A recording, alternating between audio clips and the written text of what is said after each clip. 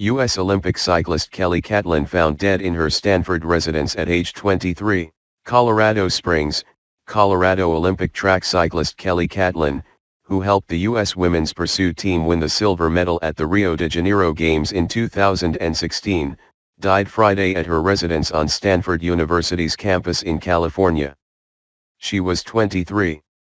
Stanford is deeply saddened to confirm the death of Kelly Catlin, a first-year master's student in computational and mathematical engineering, the university said in a statement Sunday night.